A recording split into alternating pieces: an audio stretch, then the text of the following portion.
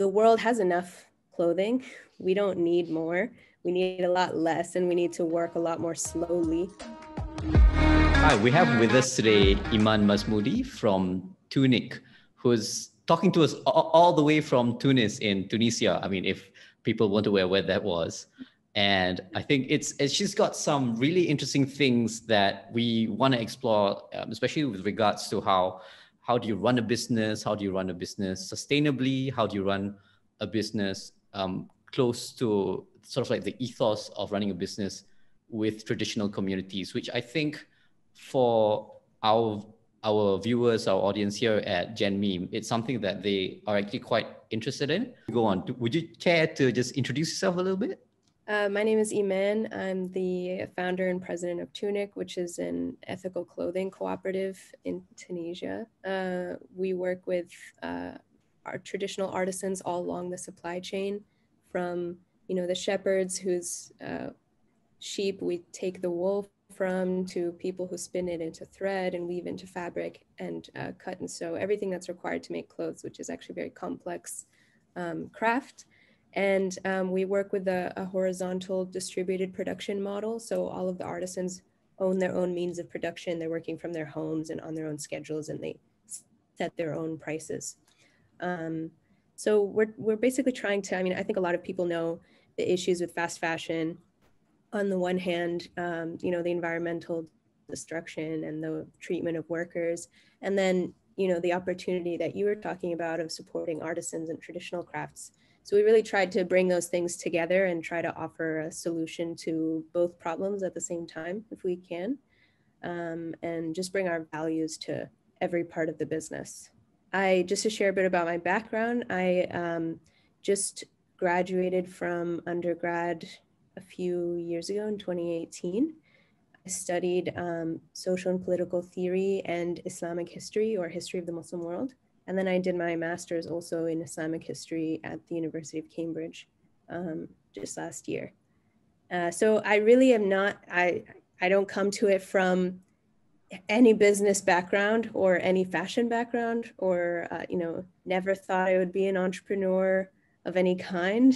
I'm more of just a historian and kind of political activist type of person, but it's been really fun. I started this project with my mom and my sister a few years ago. It's just a family passion, and it's grown a lot more than I ever imagined. So very grateful. Because you're a historian, so I'm just going to throw everything, all of the buzzwords in as well, like colonialism and capitalism.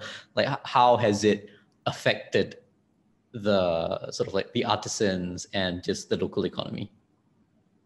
I don't want to go back to be in the Ottoman period, so I think it would. Maybe if I narrow it down, so sort of yeah. I think with, correct me if I'm wrong, but Tunisia there was a lot of interplay between the Ottomans and the French, the impulses between wanting to modernize the economy and whether people were ready to adopt, new technologies, new ways of doing things, and also just new rhythms. Because as you mentioned, a lot of traditional artisans, they're not moving on mechanical time. It's in here, the people that we spoke to here, they call it almost like they're waiting for the angin, because they're waiting for the wind to come to strike them. And then they'll do some work, So which, if you're ordering a boat from a boat maker and you've got a schedule that you want to push off from, maybe not the best idea, but that's basically how they approach work. Yeah, that's 100% true. And, just a much more human way to work. And that's one of the things that I admire, is just that, some of our artisans, for example, because it's a distributed model and they own the means of production, the balance of power is very even. I have no way of forcing people to do anything. And it very often happens. The delays are a huge part of just something we come to accept. And I value, in a way, just that, one of our weavers can just say oh, my daughter's having a baby, so I'm going to go stay with her for the next 3 months, and I'm not available for, an entire quarter of the year or something. Things come up in life, and that lifestyle where people are just part of their local communities and work is, you know, a beautiful part of their lives that they love to do, but it's just always secondary. I think a lot of us wish that we could live like that. And, you know, a lot of people really suffer from the 9 to 5, or often in factories, it's more like 9 to 9 work day, and having no time with families, and you know, kids being you know, not raised by their parents, either of their parents, and just the isolation of families. And like the work has come to be like almost the entire purpose of society. Everything in society is going towards like producing more and more. So that rhythm of life is something, you know, that I find beautiful and want to support, and I think is one of the biggest, you know, values of working in this way. But yeah, in the Ottoman period, the tradition, you know, the pre-French period in Tunisia, textiles were a huge part of local life, primarily wool. We can't grow cotton. We don't have linen, and we don't have silkworms. These are like the 3 other main natural fibers, and they're amazing fibers, and we don't have the environment for them here. So we mainly work with wool. We have very happy sheep. And that has been like the history of traditional craft in Tunisia when it comes to textiles, has been in like weaving, rugs and hats. So our traditional shashia hat, Tunisia used to supply like tens of thousands of those annually to the entire Ottoman Empire. The traditional red kind of Ottoman hats, those were all made in Tunisia. Okay. In particular in the 18th and 19th century, and before that as well. So this is one of those myths that people think like traditional crafts can't do things at scale, because like only a factory can provide something at scale. And this is just not true. I mean, you can have hundreds and thousands of artisans. They control their own means of production. They're working from their homes or from their own workshops or something, but that will still give you like tens of thousands of hats annually, for example. Of course, it's not as fast, and of course, it's not as hyper efficient, but you can do things at scale. Just because it's decentralized doesn't mean it can't create huge quantities and supply what people need. So yeah, that was a huge part of the Tunisian economy. Even in this one island off of the coast where a lot of our weavers work, now in the south of Tunisia, called Jerba. Jerba today has only like 5 or 4 weavers of fabric out of wool. Only a few decades ago, upwards of 70% of the craftsmen and people on that island were weavers. And there's hundreds of thousands of people, by the way, on the island. So all of that work is gone now because of the industrial model and because of colonization and those sorts of things. When it comes to I'll give a brief, how to be brief, that's my problem. When it comes to like so those were the important textiles in Tunisia. It's weaving, it's crochet and boiling and dyeing, and also leather. When it comes to textiles, right? There's also wood and metal work and other things that are outside of the like clothing and rug space, fabric space. But it was a huge part of Tunisian artisans and craftsmen. French colonization, obviously there's a psychological effect to colonization and an economic effect to colonization. You know, the French seized a huge amount of property, endowments that supported charitable endowments in schools and universities, seized by the French, destroyed. You know, that impoverishing of the country is huge. And we know this has happened in so many colonized countries, the extraction of resources and the centralization of land and power in the hands of the colonizers. But there's also a psychological effect, of course, in terms of like when you compare photos just from a few decades before and a few decades later, and you see the forms of dress that people are wearing, and you see what happens to the traditional articles of clothing. So all of those clothes that now Tunisians are being encouraged and psychologically enforced to dress like the French, because of that feeling of inferiority. All of those clothes are imported. They're not being made in Tunisia. So you have this economic effect where people are actually importing clothes, buying clothes from their colonizer.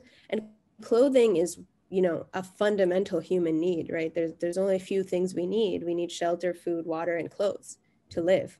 So this is a huge, huge industry anywhere you go. And if an entire population is importing from their colonizer, one of the basic necessities of life, that has an enormous economic effect, of course, on traditional crafts and the local textile program. There's also forced industrialization from the French, so building factories that were actually owned by the French. And this is why I don't like the factory models, because of the centralization of power, how it disempowers workers. Because workers don't own the means of production, they have no way to produce anything except to come to the factory and to the boss and to be entirely at their mercy, to accept whatever wages they offer, to work whatever schedule they ask them to work, and whatever task that they're given, basically. Yeah, and to have, you know, all of the profits skimmed off the top. Whereas with us, you know, our final price, usually around at least like 30% to 40% of the price of what we sold is going directly into the hands of the artisans. If you look at the factory model, for example, of like industrially produced clothes, you might have less than 1% of that actually going to paying the workers. So that is what happens when you have factories, is the point of, you know, the way that that enriches the boss is that the boss is skimming off a huge percentage of the profits, because they can set the wages really low, and they can set the wages to have like no relation to what they're actually, the value that the workers are producing. Anyways, a long explanation to say that when the French build factories, they're using, you know, Tunisians and North Africans as a form of cheap labor and extracting a huge amount of value from that.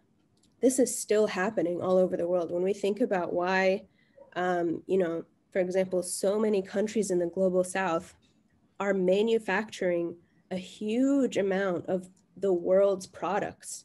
You know, the amount of clothing that Bangladesh alone, or India alone, or Pakistan alone, Indonesia, I'm sure that textiles are a huge industry in Malaysia as well. They're providing the world's clothes. Is that making them hugely rich? No.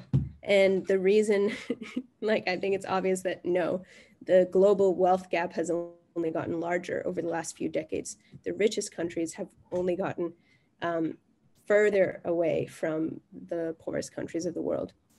And the reason for that is the factory model, the fact that like workers can be producing a huge amount of output and creating a huge amount of value, and can get the smallest percentage of that. And then all that value that they created is actually going to, you know, the Western corporations. And I don't say to the West, because there's actually a lot of poor communities in the US where I grew up, or in Europe, who are suffering from exactly the same extractive economic model. I know you asked a question about history, but no, I mean, it's like I think history is something. I mean, we need to know our history so that we can understand what's going on in the present. And because it's like, and I am a firm believer in sort of like just identifying patterns, and a lot of things, you know, what we're talking about today have analogs in the past, and probably the solutions to them are similar, as like what you're trying to do with Tuniq, you know, sort of like, and I like what you said about the, in a way, a lot of it is psychological, you know, the idea that, oh, you know, we can't do things without a centralized, industrialized factories. But in actual fact that it is something that's been shown to be possible in the past. You know, you could produce at scale, you could produce for the export, for the global export market, even though it's just, you know, small groups working independently, and you can meet your quotas and so on and so forth. Because I was reading through your ethics statement on the website, and I think there was something along the lines of like, we're almost ashamed to admit that we're a for-profit business or organization. But then you go on to say that historically, trade has been the norm. It's just the form that trade takes in, whether it's something that's extractive or something that, you know, kind of enriches communities. I think there's something that you mentioned about how in the traditional souks in Tunis, there is that culture of, in a way, if I make some money, I want to make sure that the person who's operating next to me also makes some money as well. Yeah, 100%. No, I mean, this was something it was actually a big struggle for me. I don't know if anyone watching, it seems like they're probably already interested in entrepreneurship, so they might not experience this. But for me, I always grew up thinking, okay, so, I want to be part of like solving problems of injustice. And I never ever saw business as a path to do that. Like it was either politics or, writing and contributing to, a political thought, or it was like direct charity work. For me, those are the options that were in my mind. And I think I'm still, changing those thoughts, because they were very deeply ingrained in my mind that like business, the profit motive is corrupt. And I think that a lot of people have that perception because of the modern form of economics, exactly what you were saying about the extraction and the violence and the environmental destruction. The way that we do business today, it's hard to see how that is of benefit to people. Workers are on starvation wages, the rich get richer. These types of models are very destructive to society. But on the other hand, as a historian, as someone who studies history, as I was saying before, undoubtedly, exactly what you were saying, people have been trading and across the world for thousands of years.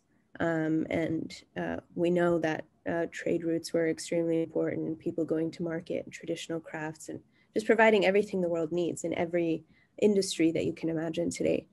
So I see it as something amazing and something that is like a blessing. Like when I come to, when the artisan is able to sell something to a buyer, where there was no relationship between those two people before, now they can come together and they can do something that's actually mutually beneficial.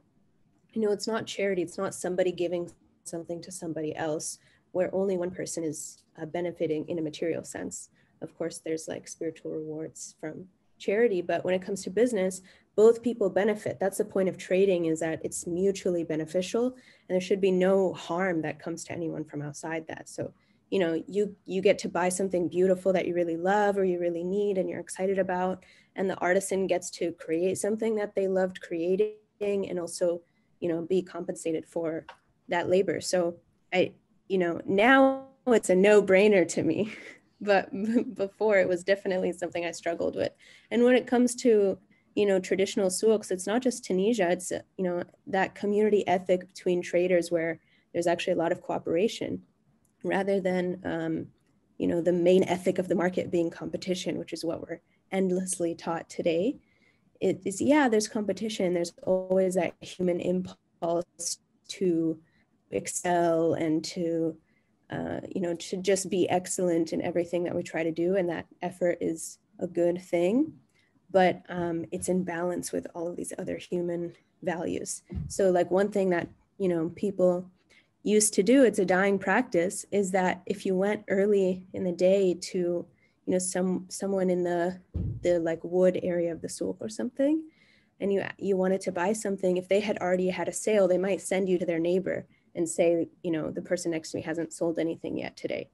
So that's, that impulse of how trade can actually bring people together and build communities and create, just beautiful societies. That's how I think of it now. But it still is awkward, just the idea of like selling something and asking for people's money. I haven't become fully comfortable with it, but I'm trying. Having said all that, how do you try to kind of like reconcile between these two streams, between the reluctance and the awareness, and also, just making sure that it is something that's worthwhile for you to continue doing? I draw a lot of inspiration from the artisans that we work with. I mean, when I see the things that they are able to create, and when I came to fully understand the amount of labor and skill that it takes, that really overcomes a lot of that discomfort, because I can see like, no, this is something extremely valuable. And I sort of think of it like I'm just, you know, just like fighting on their behalf is like, no, I'm going to get you a fair price for this because this is amazing. And this should not be undersold. So that distance where, you know, I'm not selling something I made, I would probably be a lot shyer about that. But when I spend time with the artisans and I intimately know how much work went into each of the items, you know, I am just like the champion of those pieces. So how would you differentiate Tuniq from other similar cooperatives or businesses that are trying to kind of make that bridge as well? Well, there's a few things. I don't want to, you know, criticize any other artisans cooperatives or anyone working directly with craftspeople. I just think we have a little bit different goals that we're trying to accomplish with our project. So there's two things. I think a lot of artisans, a lot of artisanal cooperatives are really, really focused on supporting artisans and getting their craft out there as much as possible. And that is important to us, but I wouldn't say it's the number one priority. I would say the number one priority is our ethical values. So we are the only model that I've seen, and I'm sure there may be more out there, but the only model that I've seen that is focused on the entire supply chain. A lot of artisanal cooperatives might be creating something by hand, but they'll still use like synthetic dyes, or they'll still use, you know, polyester threads, or, you know, whatever raw materials are available to them or are available on the market. They're, you know, using that in their handicrafts. And for us, it was important that every single raw material and every single step of the supply chain is happening in our cooperatives according to our standards and using organic materials that don't pollute the water or the air or the local environment. And, you know, it's a big privilege that we're able to do that, I think, because we had the time and the resources to track that down that a lot of cooperatives don't have and aren't able to do. So this is not meant to be a point of criticism, but it is just something that we are able to do and do focus heavily on. And the second thing being that we actually don't focus on creating really culturally reflective pieces, like really traditional items. We try to design our own pieces, and I think we're getting better at this now, but we try to design our own items that, yes, they're handicrafts and they're made by hands, you know, of traditional artisans in North Africa, but they're not entirely like North African cultural pieces. We hope that they're, you know, accessible to everyone, that anyone in the world could wear them in their local city and, you know, feel comfortable and not feel like they look like out of place or something. We do have some of those pieces, but we also try to, because, you know, as I said before, we're trying to offer an alternative to really, you know, fast fashion and other companies. So I want people to be able to choose between like a Tuniq coat and a Zara coat or an H&M coat, you know, ASOS, like those companies. I'm really out to prove that there's a different way to produce that same type of clothing. Well, I would say it's higher quality clothing, but something that has the same look. So that's really different. I think most artisanal cooperatives are focusing on traditional crafts and traditionally looking items because it's about preserving the cultural tradition. And I think that's extremely valuable. That's just not our main goal, which is to, you know, model that alternative that I'm talking about. So we have like, you know, a blazer like this that is actually like a Western style blazer and has an Italian collar, for example. This is not like, you wouldn't know that this came from Tunisia when you looked at it. And for me, that's because, you know, we're trying to get to like the Western prices, the prices that we have to charge in order to pay the artisans what I want to pay them is not something we can sell locally to Tunisians. So, I mean, some Tunisians, of course, but not to the majority of Tunisians. So those are the two ways. Is just, we don't actually sell, we don't focus on designing like traditional North African items. We try to appeal to a wider audience, and we try to really focus on the entire supply chain and make it all organic materials and, you know, non-toxic materials. The fact that you're choosing to be very responsible and sustainable in how you kind of like conduct your business, the materials that you employ, and how you organize your supply chain, then how do you kind of like make those costs make sense, you know, especially when you're trying to go against someone huge? Because I mean, or if, I mean, like, because generally it's very easy to manufacture something with, you know, synthetic materials, with synthetic dyes, and it's like your costs are really low and you get like quite a huge profit that is actually something that you have to pay for the marketing, yada yada yada, and all that. So how do you approach that?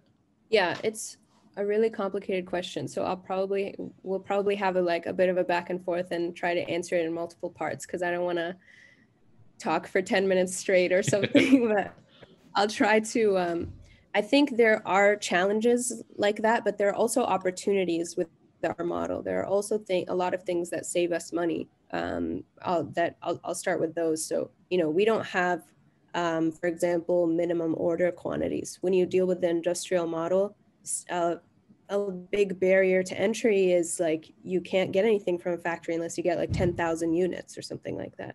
So if you're starting really small, doing it at a small scale, we can make 100 rugs, we can make 10 rugs, we can make 1 rug, and it doesn't change. You know, there's no limitations on that. There are no overhead costs. All of the artisans are working from their homes. There's no factory. There's, you know, and those things come with a lot of cost. So all of the money we pay is just what we put into the hands of the artisans. And that allows us to give them the wages that we really want to give them, and that they've asked for, and that we sometimes try to go above even. So that's one opportunity. You know, another opportunity with how we do things in our supply chain is that everything is local, right? When you manufacture clothing at the industrial scale, you're getting your cotton from Egypt, and then it's going China to be dyed, and it's going to India to be woven into fabric, and then Bangladesh to be cut and sewn. Like, these are huge, complex supply chains, all of that transportation and global shipping, and all of those middlemen that are along that supply chain. That's another opportunity for us to lower costs when we do everything in-house and locally with local materials. So those are 2 opportunities. But even with that, of course, it costs us way more than what people make on the industrial scale, of course. And there's a few ways that we deal with that. The most basic way is that to try to keep our prices low. And we could, by the way, I think if we wanted to, we could, and this is what a lot of ethical clothing brands do, is they sort of go luxury market, and you know, they want to have, their costs are higher, but they want to have the exact same profit margin as the fast fashion companies. So their clothes are just like, you know, $1,000 for a pair of pants or something like that. We see that a lot. And we didn't want to do that. So for a variety of reasons. So our margins are just smaller, right? We just have a smaller profit margin per item. That means we're not growing like Zara. You know, they'll charge you impossibly low prices for something, but they're actually still making a huge margin. They're making like 90% profit on that or more. They charge 10 times or 15, 20 times the production cost, including the shipping and packaging and everything. We don't, to say the least, we don't make that much per piece. You know, our profit margins can range from like 50% to as low as, sorry for the traffic, as low as 25%. That is fine for us. I think that's pretty respectable in any other industry. Like, other businesses would be pretty happy with those types of profit margins. But in fashion, it's pretty low.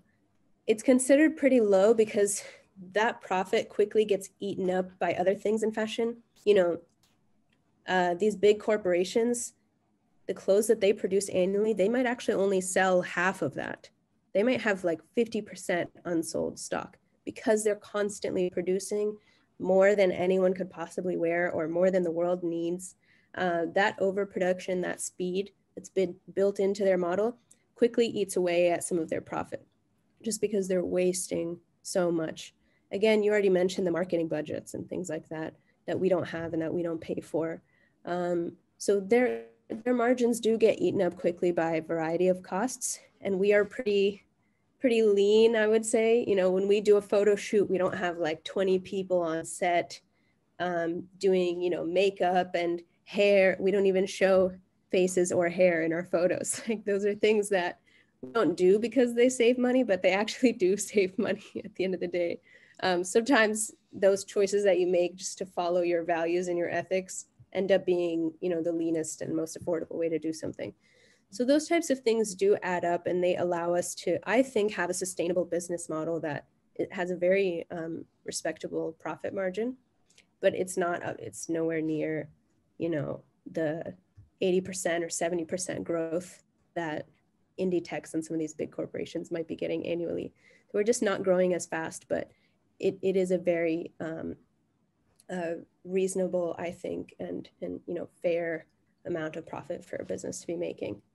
Would you try to kind of like compete in the same cycles as well? Because I mean, I think especially so in the Western hemisphere, you know, there's like seasonal fashion, and is that something that you feel that you need to follow, or is that do you have a different approach to that as well?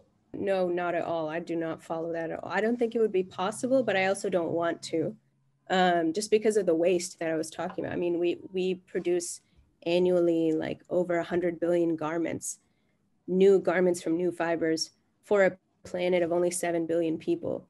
And within a year, 50 billion of those new articles of clothing are in the trash or in landfills or destroyed or in the secondhand market. So the world has enough clothing. We don't need more. We need a lot less, and we need to work a lot more slowly. And so I'm very happy for us to take our time and to release like one collection a year, you know, and that goes into our design. It's not just like a schedule of when to put out the next things, but we're not keeping up with trends, and we're not designing for trends. We're trying to design for classic pieces that will last a long time in their material and in how they look. So, you know, when we create designs, like for the women's collection, we were looking for inspiration through catalogs of classic pieces from the 60s, 70s, 80s, 90s, and early 2000s, and trying to blend elements and trying to create things that are not, you know, the hottest coat look of the season, but are just beautiful and something that will be wearable for decades. Something hopefully. That's a bit more timeless, and, you know, it's like 50 years down the line, it's still something that looks, I don't know, fresh maybe? Yeah.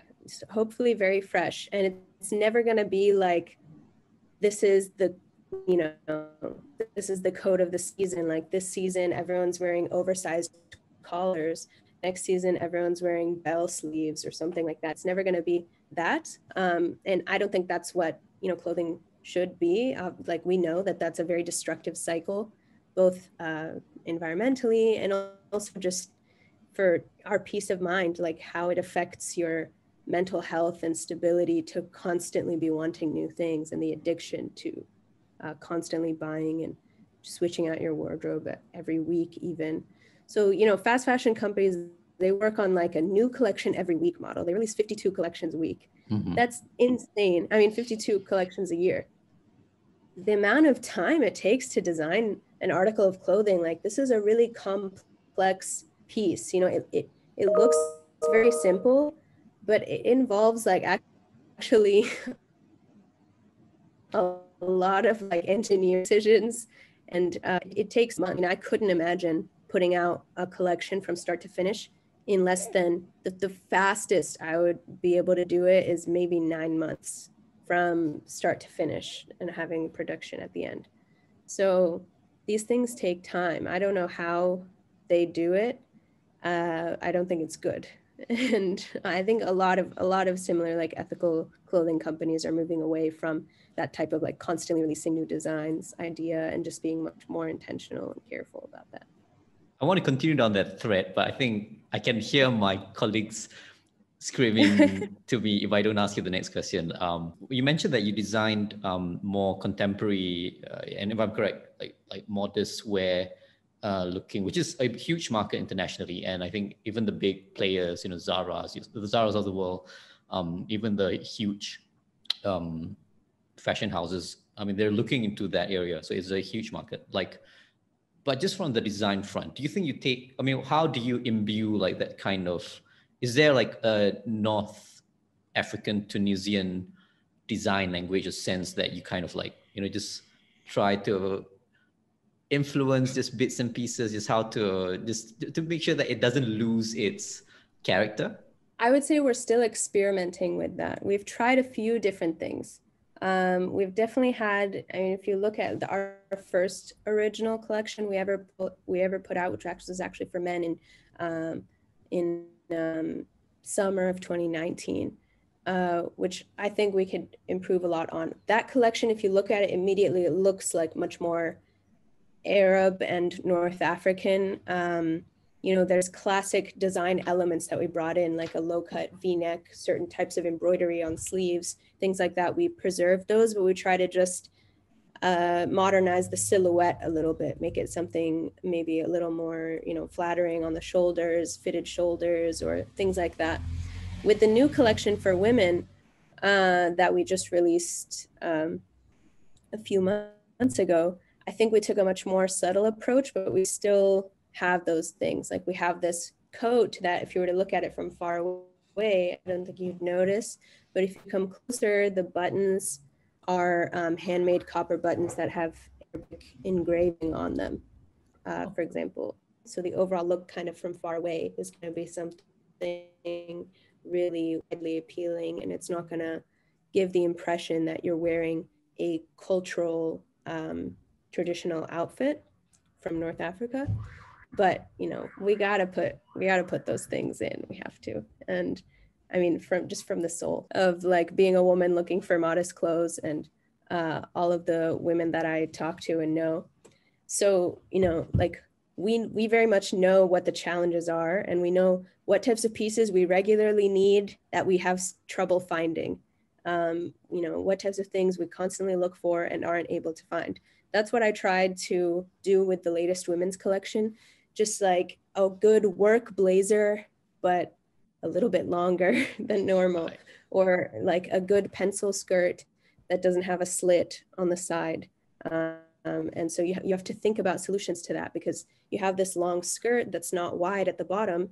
The reason they add a slit is because you need that in order to be able to walk. Otherwise, you'll have too narrow of a space at the bottom. So what we did is we had to create some hidden pleats in the back that will expand when you walk, so that you can still have that same silhouette of a pencil skirt. It's kind of like really small, engineering design solutions that give you the practical way to get around this sort of, I guess you could say, the like less modest alternative with slits and things like that. So that's how we think about designing more modest pieces. Is they still look overall kind of the same. A lot of women aren't looking to stand out too much or to look strange or out of place. You want to have the same style, but just a few personal adjustments. For obvious reasons, those are actually things that I know of or realize. But yeah, because I think for a lot of people, especially if they're not, if they don't seek it, and this is definitely true for me, because like I know, like people like my mother, my sister, when they look for modest wear, I would think it's just things that are looser, things that are not as transparent, things like that. So I wasn't aware that you had to think about more of the practical aspects of it. Can you walk in this? Can you breathe through this and things like that? Okay, thanks for letting me know about that. It's like I'm a bit embarrassed to admit that I didn't know. No, not at all. It's not as simple as it sounds. It sounds simple, but there are some issues you have to figure out. Another thing that you guys are quite firm about, at least based on the website, is on marketing. So you're very firm on not spending a cent on marketing. and which I find interesting because I'm kind of, I mean, I come from a PR background, so it's like, why no marketing? it's Yeah, uh, it's also understandable because it's just a constant, you're just pushing people's drives and desires, like, oh, get this new thing, get that new thing. In some way, promotions are a fact of life, and yeah, then how do you kind of like generate that interest and customers? yeah. I mean, let me share first a little bit about my thinking around that, because on the one hand, I was just saying before how this is should be a mutually beneficial transaction, but I do ultimately believe that we're sharing something that's beneficial to customers. If they want to get it, it'll be something that's like good for their lives and it'll benefit their lives. So I guess I wouldn't say that sharing that invitation is inherently something bad to do. I think it can be actually, a good and well-intentioned thing. And, people need clothes and people are often looking for ethical clothing alternatives. And how do they find you? The reason that our main ban is on social media ads, and any other form of marketing that is basically doesn't have an opt-in element. So, I'm looking to share the message with people who are looking to hear the message, basically. I don't want to show up in front of people who don't want to don't want to hear it, don't want to see it. That's important to me because I think you were talking about it and I completely agree, the constant bombardment of just like, you need this, and we have no choice about that. And we go on social media to like see what our friends are up to and what our friends are doing, and we just get ads, and it affects the subconscious. We know that so many studies have been done. I just don't want to be part of that because I think it's a harmful industry, particularly the social media industry. I think that should be our community and social space. And the fact that the market in the modern capitalist system, the market just pervades every aspect of life and expands to encompass everything we possibly do. There's no escape. You can't find a refuge anywhere from, the market and the constant advertisements. I want to be part of modeling the idea that there should be some kind of safe spaces away from being sold things all the time. So that's the thinking. It's not just that like selling things. It's not that selling things and inviting people to buy is this inherently evil thing. It obviously is a necessary thing and can be a good thing. It's just about where, and what I'm looking for is opportunities where I can share the message in a space that people have come to expecting to be sold to, or to be marketed to, or to hear a certain kind of message. So I think like, trade shows and conventions, those types of things like that obviously is a form of marketing. And those are great because people obviously go to, for example, the London Muslim Shopping Fest, where we went in 2019. People go to that obviously looking to shop. And for me, that's an opt-in, like that's a choice they've made. They're looking to buy stuff. So I feel perfectly comfortable with something like that. A lot of our growth has been through kind of organic things. We did a launch good. We're still doing our launch good campaign, our fundraising campaign, where if people want to donate and support the project, they do so and they share it with their friends. Again, that's an opt-in to me because it's people, I haven't paid for any ads for that. It's people sharing because they care and they're telling their friends because they want to invite them to this thing. And that's an organic kind of part of social life. So that's how I think about it. Those are a few ways that we get the message out. Trade shows, organic growth, trying to get people to tell their friends and family if they want to. I think other ways are, obviously getting like in boutiques or in stores where people are walking in physically in person. This is all obviously so not Corona friendly, but which has been a huge challenge. But I think as long as there's ventilation. Yeah, yeah, as long as there's ventilation and masks and everything. But yeah, those are things that are really good. We also release a journal this isn't a marketing technique, but it obviously does spread the word about Tuniq, which is that we really wanted our website, like we just didn't want to just create another shop out there where people are just buying stuff kind of passively. We wanted to create a form of engagement, and we had the idea from the beginning that if someone comes to the website, whether or not they buy anything doesn't really matter that much at the end of the day. If they don't buy something, I would still want to make them think a little bit, and share some knowledge and share some thought around like what is happening in our global economy. What are the ways that we can change that? How can we think together and come together and try to create more ethical businesses and try to create solutions? So we published a journal called the Oasis Journal. People submit articles on different topics around reforming or restructuring or overthrowing the capitalist system. People come from different perspectives and share their theories and their vision and their values and their research and their poetry and art, things like that. And of course, the journal, like we fund everything, all of the costs related to the journal. And, of course, if people read it and if they get to the end, there's usually a little blurb about Tuniq, and that's another way that, we share the message out there. Just that like small hook, just get your claws in. I mean, I think that's another thing where people are opting in because they're showing, I care about this, I care about these values because I'm downloading this journal or I'm reading this article or something. And, we'll keep it at the bottom, or if they get there, if they're interested enough to get there, then they'll get it. But yeah, it's really important to me to just not shove things down people's throats who aren't looking for that, who aren't hungry. I'm not trying to feed people who aren't hungry. That's how I think about this topic. Yeah. Okay. Well, there's still a lot that I think we could talk about, but I should cut the interview because we've gone. We haven't gone too much beyond time, but I don't want to take any more of your time. You've been so generous with your time with this.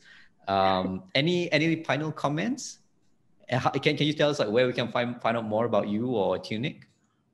Oh yeah, I mean we're on all socials at Tuniq_official on Instagram and Twitter. We do a lot of events. We love to host events on like live talks on Instagram or host events on Clubhouse. Has Clubhouse come to Malaysia? Unfortunately, so yes. Yeah, it's a difficult space to navigate, but it can sometimes provide a really good a platform for people to have good discussions. So we're on there as well. Our website is Tuniq with a Q at the end, by the way, .co.uk or tuniqoasis.com. They both go to the same URL. I'd be so happy to hear from anybody who has thoughts or disagrees with anything I said. So I don't know if you can like put my email in a description of when you put something out or something, but I would just love to hear from people because I think what we're working on and what we're trying to solve, it's not unique to Tunisia. This is a problem everywhere in the world. I mean, you were talking about Malaysian artisans and what's happening to their craft and the devaluing of their crafts in Malaysia. It happens everywhere in the world. And it's really a global struggle, and it's going to require a lot of work. I don't think, we're there. I think the model we're doing, I'm really proud of it, but I don't think like our little cooperative is going to, save the world and save the planet. So I would just encourage people to think about what they can do on the production side. There's often a lot of focus on how can we ethically consume.